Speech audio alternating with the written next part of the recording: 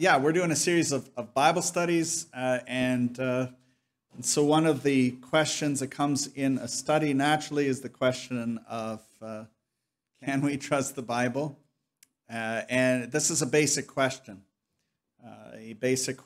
that still has an importance to us, even if you've been a Christian for a long time. But it's also a question everybody has to ask at some point in their journey. And when we talk about the Bible and we talk about the importance of the Bible, when we look at the Bible, it's really no other book has impacted history like the Bible has.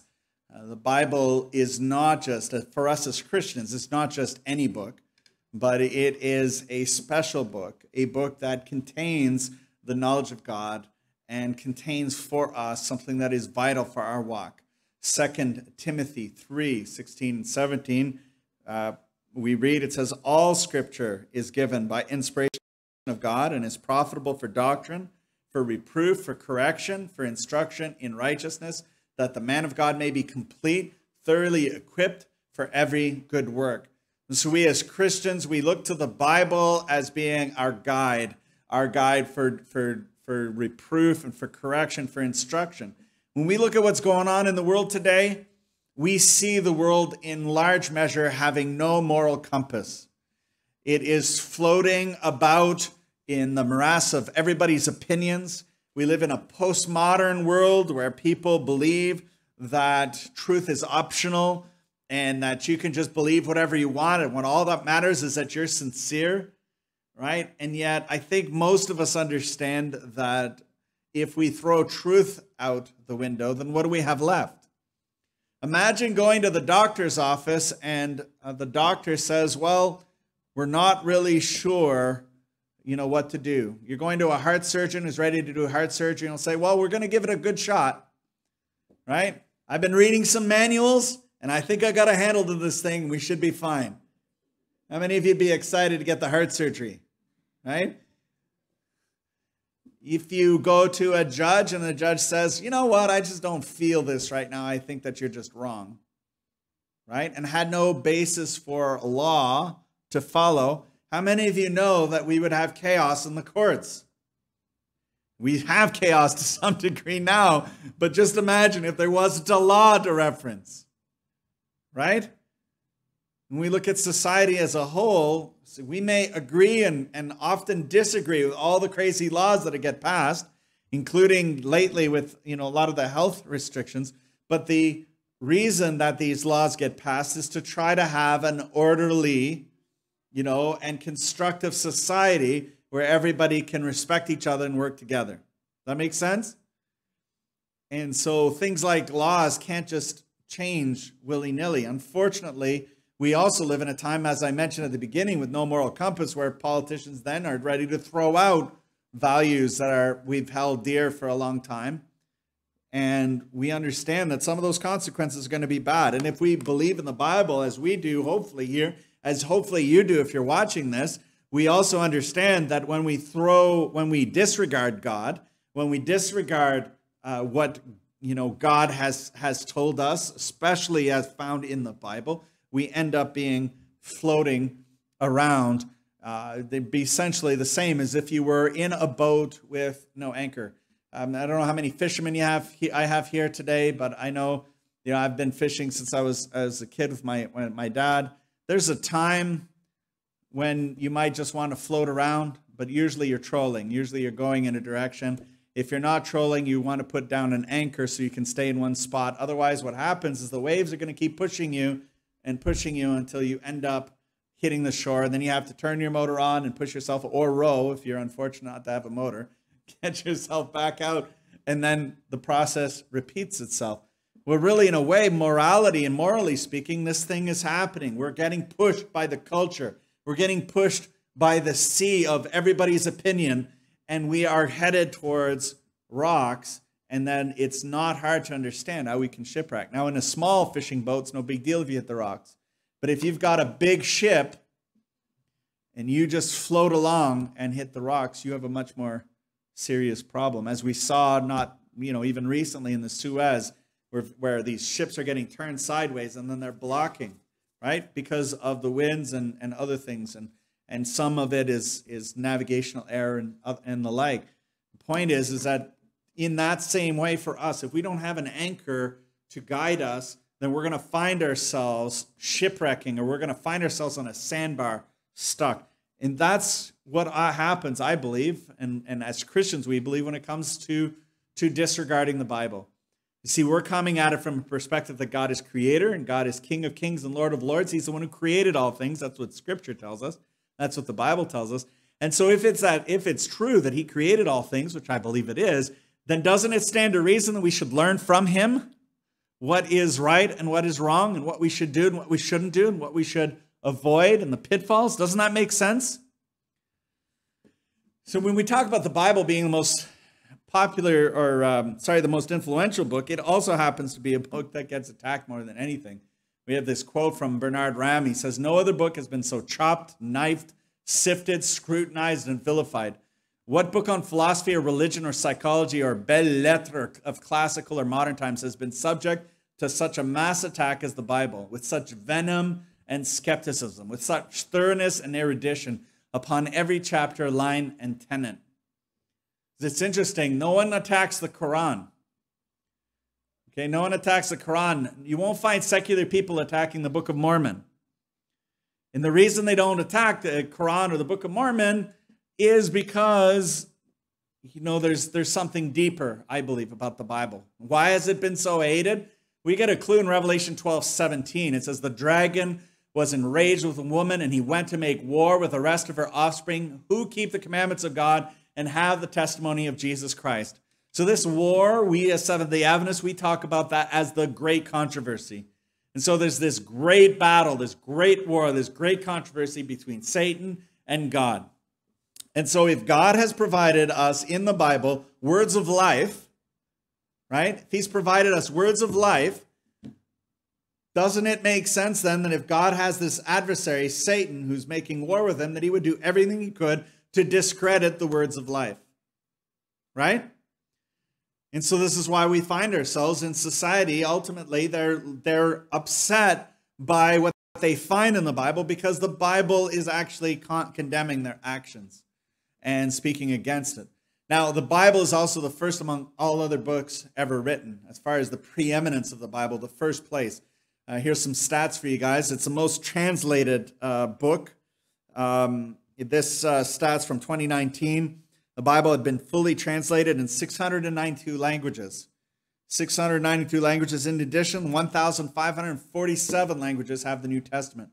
And if we also include shorter portions of Scripture, they're available in a further 1,123 languages, which gives us a grand total of 3,362 languages, which have some portion of Scripture available to them. And the reason why we have all these languages in it is because we have understood as Christians that we want every tribe, nation, language, and tongue to be able to understand the Bible. And we've been working at this for hundreds of years in order to be able to get it. But no other book is translated in anywhere near as many languages as the Bible is. And it's the same when it comes to printing of the Bible. Globally, from 2015 to 2019, over 184 million full Bibles were distributed by Bible societies around the world. A large portion of those actually being in Central and South America, interestingly enough. But even in North America, was 16 million copies of the Bible, full Bibles that were distributed by Bible societies. And this doesn't include churches, and it doesn't include individuals who are giving Bible and getting them printed. The Bible has been the bestseller all along for decade after decade after decade. And one of the reasons for it is because the Bible is a life-transforming book. It's not just another book. Some people might look at the Bible and say, well, I don't read books that were written 20 years ago. Why am I going to read something that was written 2,000 years ago? But I'm here to tell you that the difference between a book that was written 20 years ago and this book that was written 2,000 years ago is that this Bible, the Bible that we have, either electronically or in person, this Bible that we hold in our hands is the Word of God himself. And there is a supernatural element to that word. And just to finish off the stats here, the Bible was written by over 40 authors over a period of 1,500 years. and yet has amazing agreement from the first book of Genesis to the last one. It's really challenging to write a sermon on trusting the Bible and to keep it concise and also to keep it interesting. Okay, because I could easily get into like a university style lecture, because I have some of the books I reference. One of them, Evidences, by Josh McDowell and Sean McDowell. They wrote like 1,000, I think it's like 1,800 pages or 1,400 pages of evidence. Okay, and all kinds of stuff. We could get into looking at the resurrection and why it's true. We could look at, the origins of copying and textual analysis and why that's true. I could get into all kinds of detail that would get you glossed over in your eyes and longing for lunch in a hurry. Okay, but what I'm going to try to do is just the 30,000-foot view to just hit some highlights. And if you need or want more resources, we can make those available to you. If you find yourself being one of those types of people that really needs to drill down and get more detail. But one thing I can promise you, no matter what, the evidence is there if you're willing to find it and look for it, if you're willing to have an open mind. The Bible is a supernatural book with supernatural insight needed. Okay, this is the other key that some people that are skeptics, or I would say all people that are skeptical of the Bible, when they're coming to the Bible, they're coming to it with their own natural selves. Now, if you follow at all what I've been preaching about, we all know that there's a sinful human nature in all of us. There is a nature within humanity that is at war with God and is not friendly to God or the things of God. And so if we read the Bible through our natural selves without the help of God, we're going to come at the Bible and see it as foolishness. 1 Corinthians 2:14 says, "The natural man does not receive the things of the Spirit of God, for they are foolishness to him, nor can he know them because they are spiritually discerned." And this is the thing. You could go online and you could look for the problems in the Bible, and you can find lots and lots of people who have written even entire books about how the Bible is nonsense and here's why you don't believe the Bible in the whole 9 yards. But the thing is you have to look at these people and ask yourselves, well, do they believe in God? The majority of them don't.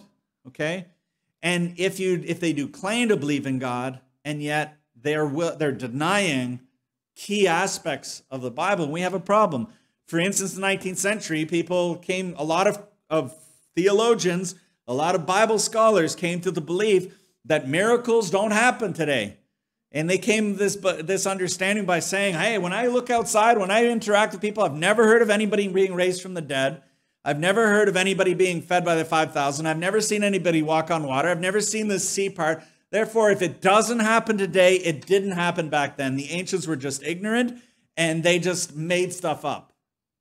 Okay? And on that basis, then, they just came up with a whole thing to just deny everything about Scripture.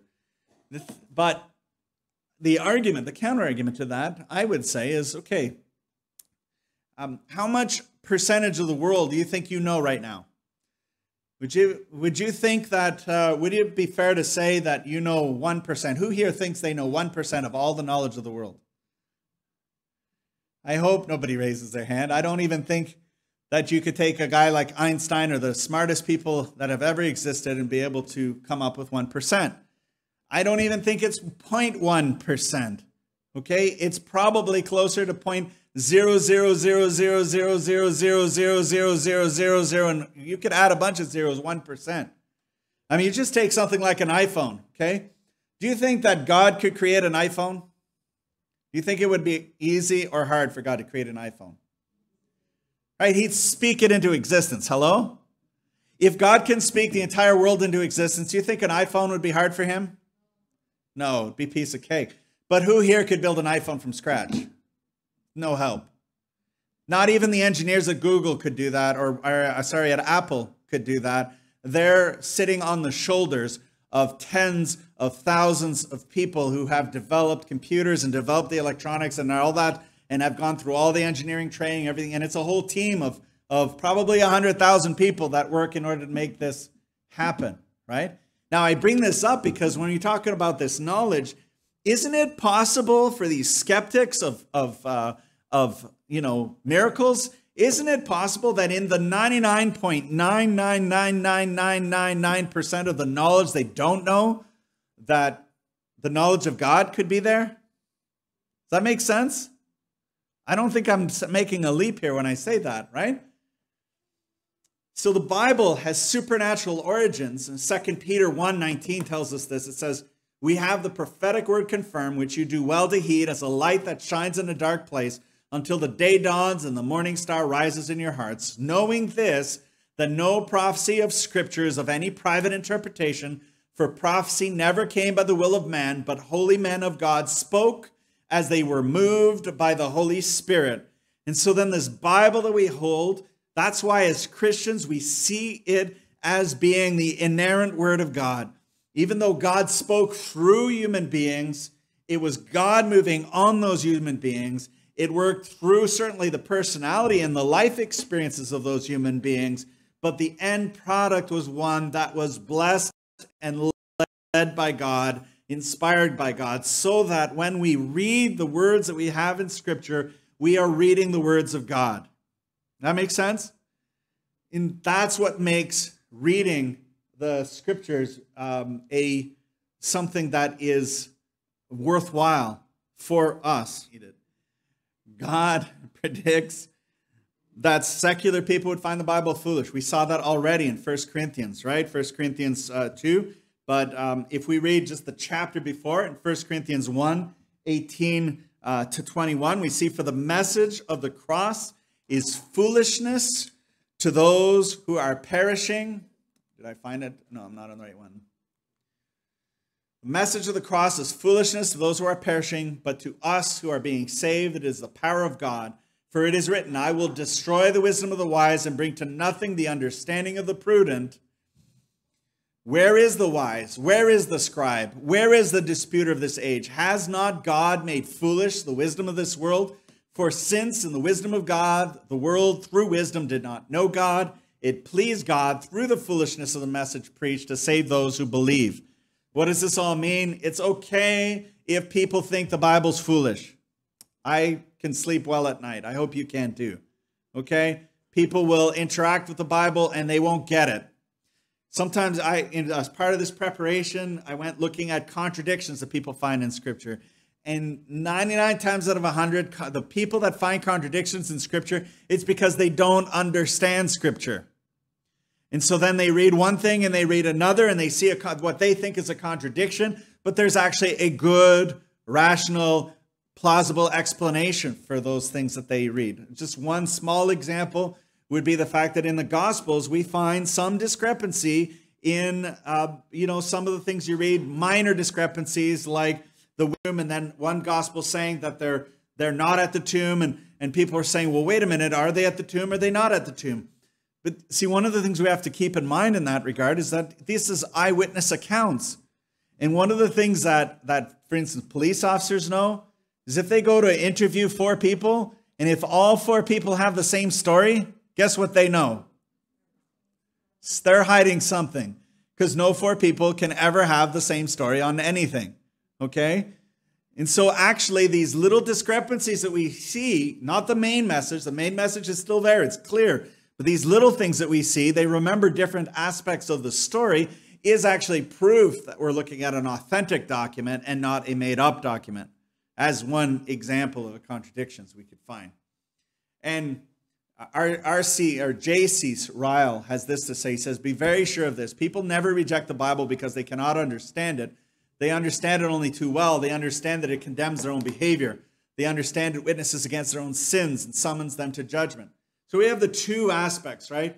It's like the depth of the Bible and the contradictions and stuff they won't understand. The message of salvation they will think is foolishness. But the one thing they will get, anyone in the world will get, is the fact that the Bible condemns their their lifestyle, right? And that's the number one reason why the Bible is more attacked and more vilified and more, condemned and more banned and burned than any other book. It's because nobody enjoys having someone tell them that their point of view is wrong. And the Bible is interested in saving us, and so it's going to tell us the truth. Which would you rather have? A friend that tells you only what you want to hear, or a friend that tells you what you need to hear? The one who tells you what you need to hear is the true friend. Now, hopefully they do it with kindness. Nobody needs to be told what they need to hear in a way that is rude, but we're assuming here friend, right? So a person who loves you will tell you what you need to hear. Well, the Bible is God's love letter to us. And God loves us too much to withhold the truth from us. Does that make sense?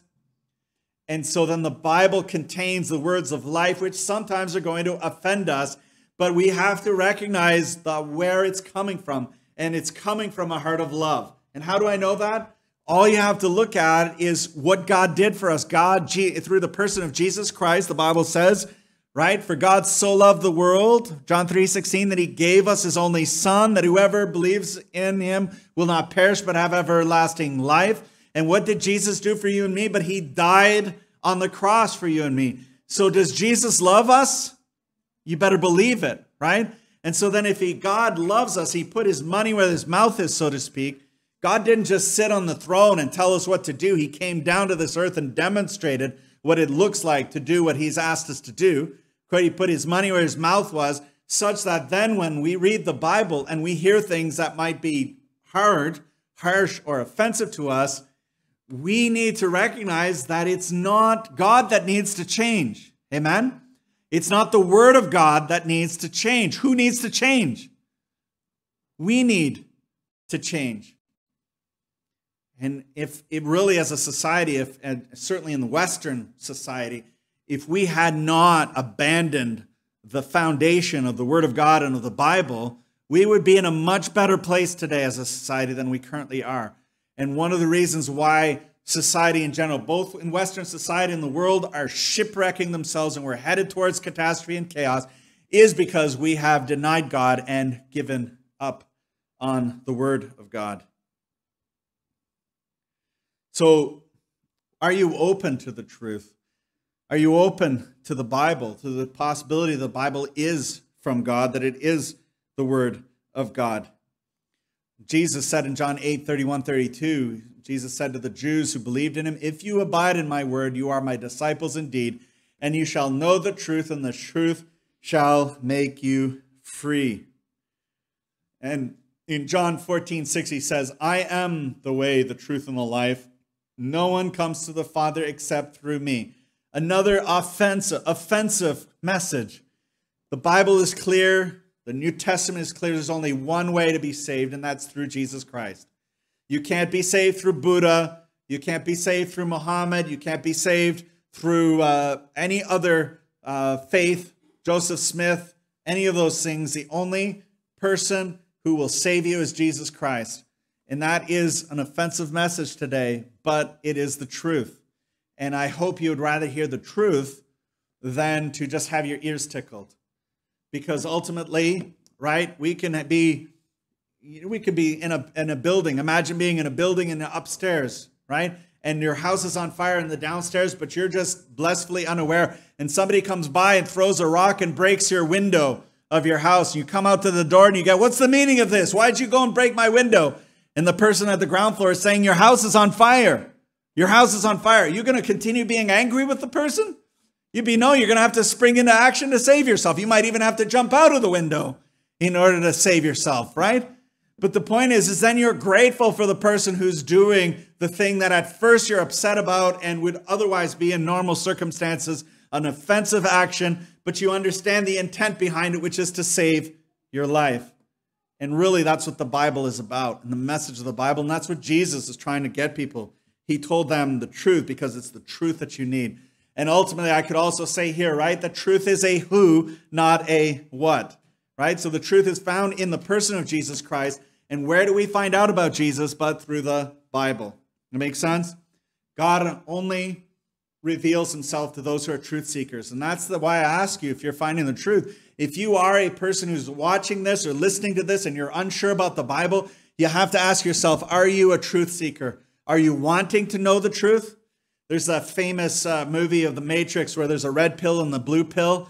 And it's like if you take the blue pill, you can just go on blissfully living your life in ignorance and ignoring life and just believing whatever you want to believe. But if you take the red pill, it's going to be hard, it's going to be unpleasant, it's going to be difficult, but then you're going to really know the truth. And of course, in that story, the character Neo takes the red pill and goes through this whole experience of recognizing the world is way worse than they ever thought. And you know, that is true. We have that same experience when we come to know Jesus, because this world is a much darker place and is headed for much greater catastrophe than anyone out there realizes. The difference between us and the story that's done in the Matrix, this fictional story, is the fact that we also know through the Bible that we have good news ahead, that we have a God that's coming to recreate the world, that this world isn't going to be inhabited by robots or artificial intelligence. It's not going to be destroyed by a nuclear apocalypse where there's nothing left on earth. It's not the cockroaches or even the apes that are going to rule the earth. Okay, it's going to be God and the saints that are going to rule the earth. And so there's good news ahead. But how do we know that good news? We have that hope because of the Bible and our belief in the Bible. So are you open to the possibility that God exists and that he has a message for you and me? Right? Jeremiah 29:13 and 14, it says, "You will seek me and find me when you search for me with all of your heart. I will be found by you, says the Lord." So God is seeking. If you seek after God, God will show himself to you. If you want to know the truth, God will reveal the truth to you, for you. You have to be open to it. The Bible approaches things from God's perspective and not ours. Isaiah 55:8 and 9. "For my thoughts are not your thoughts, nor are my ways your ways, says the Lord. For as high as the heavens are from the earth, so are my ways higher than your ways, and my thoughts than your thoughts." And so really, if we want to connect to supernatural power, if we want to connect to supernatural love, if we want to connect to the supernatural future that God has planned for you and I, then we must connect to the Bible, because that's where we're going to find the truth, the words of life that are going to bring us on into the right relationship with God. Now, some people try to say the Bible's corrupted. Hasn't it been corrupted, right? Well, no other book has been more carefully preserved than the Bible. Bernard Ram has this to say. He says, "Jews preserved it as no other manuscript has ever been preserved. With their Masorah, they kept tabs on every letter, syllable, word, and paragraph. They had special classes of men within their culture whose sole duty was to preserve and transmit these documents with practically perfect fidelity. Whoever counted the letters and syllables and words of Plato or Aristotle, Cicero or Seneca." That's the Old Testament. And then when we talk about the New Testament, we have tens of thousands of manuscripts, and some of those date all the way to only 30 years after Jesus. And those too, because they're considered scripture, have been carefully and faithfully preserved. So I know that, for instance, the Quran makes the accusation against the Bible that it's been corrupted. But I guarantee you that if there's any document between the two that'd be corrupted, it would be the Quran and not the Bible. And so, we can trust in the fidelity of the Bible. And this doesn't even scratch the surface of textual analysis. I could talk to you about the Dead Sea Scrolls and how they found a copy of Isaiah. The earliest copy we had was something like 600 years after Christ. And then we went and found the Dead Sea Scrolls, and it gave us a copy that was like 800 years earlier. And when they examined those two copies to see how much error had been transmitted, there was like 17 words or something that had been affected in an entire document of 66 chapters. And none of those substantially changed the meaning of the terms. And so you just look at that in one book, but the Bible we hold in our hands, we can know is the Bible that was written down thousands of years ago, because God saw to it that it would be faithfully transmitted. We can trust it. John Warwick Montgomery says, "To be skeptical of the resultant text of the New Testament books is to allow all of classical antiquity to slip into obscurity, for no documents of the ancient period are as well attested bibliographically as the New Testament." And you talk about whether what's mentioned, right? The Iliad, Homer's Iliad, you talk about Cicero, Aristotle, you could talk about even Shakespeare. It was only 400 years ago. There are many passages in Shakespeare where they're not 100% sure what some of the headings are, and yet you never ever hear of anyone questioning Shakespeare. Why? Because it doesn't have the words of life, and Satan's not worried about Shakespeare. He's worried about the Bible, and so he wants to transmit error.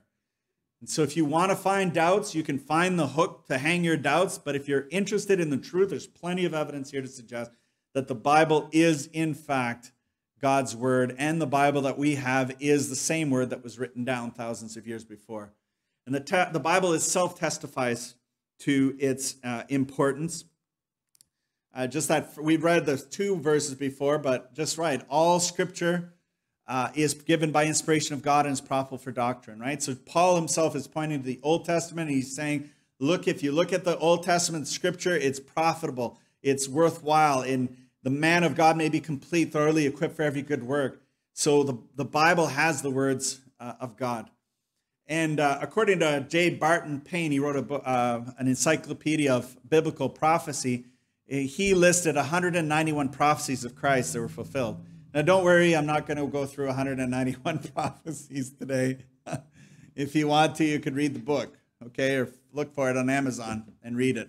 But suffice it to say that prophecy is one of the ways that we can look at the supernatural origins of the Bible, because there are many, many hundreds of prophecies in the Bible that were given and have come to pass. There's way more than you, I mean, again, this could be a 40-hour course. It probably could be a 2,000-page book of going through all the historical details of this. Whole seminars, I've conducted even a whole evangelistic seminar where much of it was on prophecy we could get into. I'm just going to touch on a few with regards to Jesus, key prophecies about Jesus. One is his first advent. It's predicted in Genesis 3:15. It's predicted in Deuteronomy 18:15. In Isaiah 96 and 28:16, in Genesis 3:15, it says, I will put enmity between you and the woman, between her seed and your seed. He shall bruise your head, and you shall bruise his heel. We know from Old Testament and New Testament, this is talking about Jesus. Okay, now here, if you don't have biblical knowledge, you might look at that and not see the reference, but it's a fulfillment of prophecy. Moses was told by God that there was a prophet. The Lord God will raise up for you a prophet like me from your midst, from your brethren. Him you shall hear. Right? Isaiah 9:6 says, for unto us a child is born, unto us a son is given, and the government will be upon his shoulder, and his name will be called Wonderful, Counselor, Mighty God, Everlasting Father, Prince of Peace. This is super clear because no one else in all of history can have the claim to divinity like Jesus Christ. Amen? And yet this points to this child who's going to be being born in the future, and that person was fulfilled in the person of Jesus Christ. And then we have John 1. This is the fulfillment of it, right? John writes in John 1, 1-3, says, in the beginning was the Word was with God, the Word was God. He was in the beginning with God. All things were made through him, and without him nothing was made that was made. And then verse 14, we have it being pointed directly to Jesus. The Word became flesh and dwelt among us, and we beheld his glory, the glory as the only begotten of the Father, full of grace and truth. So this is a fulfillment of Scripture. God, Jesus coming in person as a man, but also as fully God. And he himself made those statements to say, before Abraham was, I am. And he attested to the fact that he was the Messiah, and he was also divine. Which flies in the face, for instance, of the Quran that tries to say that Jesus was just a good man. He was a good man, but he wasn't the Son of God. The problem is if Jesus himself attests to his divinity, and yet he's not God, then guess what that makes Jesus? A liar. And how can a good man be a liar, right? Another key prophecy about Jesus is predicting his forerunner. We see this in Isaiah 40, verse 3, and Malachi 3, 1 and 4, 5. Isaiah 43 says, the one crying in the wilderness, prepare the way of the Lord. Make straight in the desert a highway for our God. And Malachi 3, 1 says, behold, I send my messenger, and he will prepare the way before me. And the Lord whom you seek will suddenly come to his temple, even the messenger of the covenant in whom you delight. Behold, he is coming, says the Lord of hosts. And then in Matthew 3, we see that fulfillment. It says, in those days, John the Baptist came preaching in the wilderness of Judea and saying, repent, for the kingdom of heaven is at hand. For this is he who is spoken of by the prophet Isaiah, saying, the voice of one crying in the wilderness, prepare the way of the Lord, make his path straight. So we see in the New Testament how they're connecting what was in the Old Testament. And so the writer of Matthew, he's connecting this for us so that we can see that John the Baptist is a fulfillment of Old Testament prophecy. This was predicted in advance. Another key prophecy is his mission, mentioned in Genesis 12:3 and 49:10 and Deuteronomy 18 and 19. We'll just read Deuteronomy 18 and 19. It says, I will raise up for them a prophet like you among their brethren, and he will put my words in his mouth, and he shall speak to them all that I command him. And it shall be that whoever will not hear my words with him, which he speaks in my name, I will require it of him. And so the Israelites, the Jews, were waiting for the Messiah to be that great prophet. In fact, you see this when they were questioning John the Baptist. Are you he? Are you the prophet? And he's like, no, I'm not. And who are you? They were looking for that prophet as the Messiah. And we see that fulfillment in the person of Jesus Christ. And then the last key prophecy is his passion. And I'll just look at Psalm 22. And by the way, this is just a tiny, tiny sampling of 191 prophecies. Okay, but Psalm 22 is an amazing fulfillment, because here we have this first verse, which anyone who's heard or read or seen anything about Jesus' crucifixion will recognize. My God, why have you forsaken me? Why are you so far from helping me? Where do we hear that verse? Where do we see that verse? My God, why have you forsaken me? At the crucifixion. It's the words of Jesus himself. He cries out, right? Well, he's quoting this psalm when he's doing it. So then anybody who's there who knew, and many of those, I would say all the religious leaders, had most of the Bible, the Old Testament, memorized. And when he quoted this, their mind would have immediately gone to that psalm. And when you start reading it, that psalm, it is an amazing fulfillment of the crucifixion, right? If you continue, it says in verse 6 to 8, it says, but I am a worm and no man, a reproach among men and despised by the people.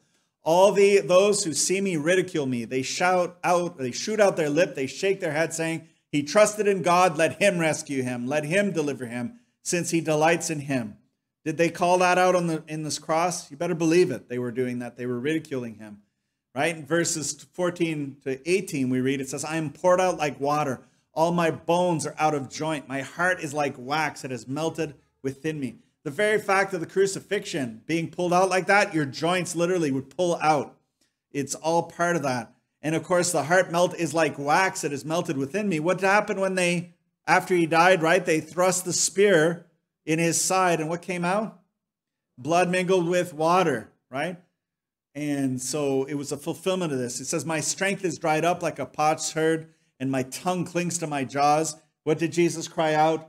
He cried out for water, right? I thirst. And instead they gave him gall to drink, right? And you have brought me to the dust of death.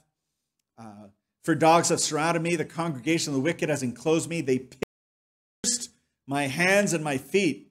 Now, David wrote this psalm. Did David ever get his hands and feet pierced? No, clearly it's talking about Jesus. I can count all my bones. They look and stare at me. They divide my garments among them, and for my clothing they cast lots. Exactly what they did to Jesus, right? In fulfillment of prophecy. And so to me, if you read the entire psalm from verse 1 to 18, you will see all of it speaks to the experience of Jesus Christ. And it is a powerful, powerful testimony of the fact that this was predicted hundreds and hundreds of years before Jesus was crucified, and it was fulfilled completely in the person of Jesus Christ. And so these are powerful testimonies. I could point you to Isaiah 53, which is the suffering servant, which points to Jesus. There are so many allusions in the Old Testament that points to Jesus. And we could talk about the sanctuary and all the aspects of the sanctuary that points to Jesus, right? Where John the Baptist said, behold the Lamb of God that takes away the sin of the world, which points back to the Old Testament sacrifices, which all pointed back to Jesus. And what do all of these point to? They point to the fact that God himself is the author of the Bible. And God himself is the one who spoke these things in advance so that you and I would know that he is in control of all history. He is in control of this sin problem. He's going to resolve it once and for all. And Satan is already defeated in the person of Jesus Christ. And one day soon we're going to be able to see him face to face. Amen?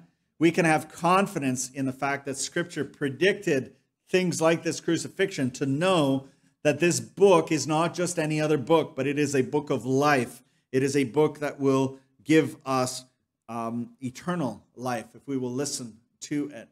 In Matthew 25:35, we see that fulfillment of the casting of lots, right? They crucified him and divided his garments, casting lots that it might be fulfilled, which was spoken by the prophet. They divided my garments among them, and for my clothing they cast lots. An amazing fulfillment. So if you take the odds, this is Peter Stoner in a book called Science Speaks. He talks about the fact, the odds that 8 prophecies would come to pass, and 8 prophecies of Jesus in one person would come to pass. He says the odds are 1 in 10 to the power of 17. So that would be 1 followed by 17 zeros. How many of you would like your odds on that? Imagine that was the odds to the lottery. How likely would you be to win it, right? These odds are already so big as to be impossible. And he calculated that if you went to 48 prophecies, it would be 1 to the power of something like 157 zeros after it. Okay, quite literally impossible. And there are at least 60 major prophecies of Jesus that were fulfilled in the Old Testament. All of these point to the fact that we can, in fact, trust the Bible. Amen? That the Bible is a book that has the words of life and will tell us not just what may come to pass, but in fact what will come to pass. The Bible is clear. This world will be judged.